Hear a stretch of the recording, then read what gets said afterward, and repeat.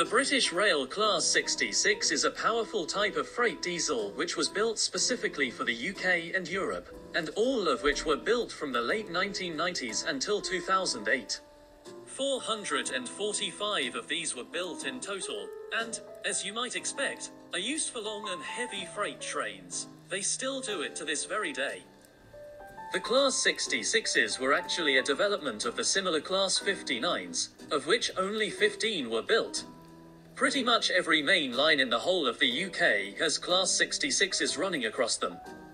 A single Class 66 has 3,200 horsepower.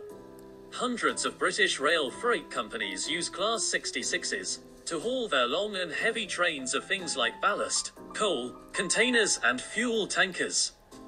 Colas Rail has a fleet of 5 Class 66s. They most likely use them for transporting wood or rail sleepers to make new tracks, but they take oil trains as well. The freight company which owns the most Class 66s is DB Schenker, or the English, Welsh and Scottish Railway. They have a total of 233 Class 66s in their fleet, and all are spread out across the United Kingdom. Do let me know what your opinion is of the British Rail Class 66 in the comments below. And I'm sure, regardless of the main line you go to in the UK, there will surely be a Class 66 on its way down the rails with a freight train of some sort.